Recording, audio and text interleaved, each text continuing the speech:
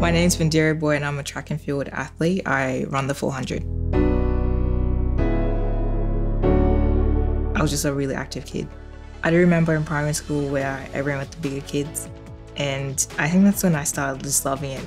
I always stepped up, and I think growing up that just came with me. I just love stepping up and just proving people wrong.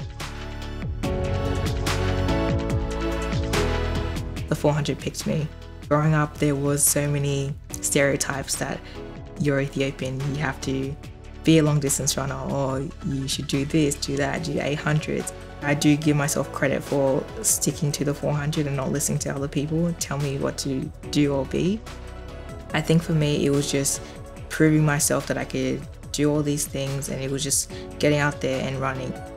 For me, I'm always just trying to improve myself, trying to build my own name, trying to build me as an athlete.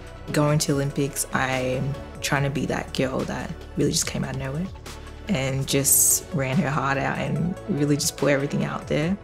I'm not going to limit myself, and I'm going to go there with the mindset that I could do anything, and we'll see what happens.